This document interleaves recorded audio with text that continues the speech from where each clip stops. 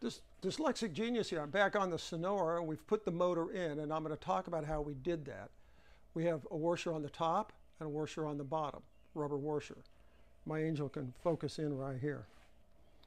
So you have that rubber gasket, and then we have another rubber gasket. And I made these out of neoprene. So you have a washer here, and on the bottom the washer goes toward the wood. The easiest way to do this is to slide the bottom one in, the washer and the gasket in, and then use a Phillips screwdriver to line a hole up, and then you can put this screw in with the rubber gasket. And you just screw it in, but you leave it kind of loose, and then you work your way around. Tightening it? Tightening it. And then the other thing is, if you put the turntable on and it's wobbling like this, all you do is come in here and you play with one side or the other, loosening it all the way around so you can level out the turntable.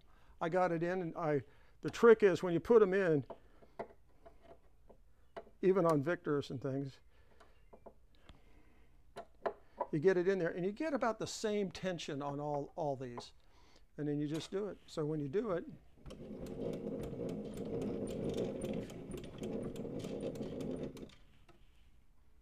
dead silent in the motor. And that's my tip for the day.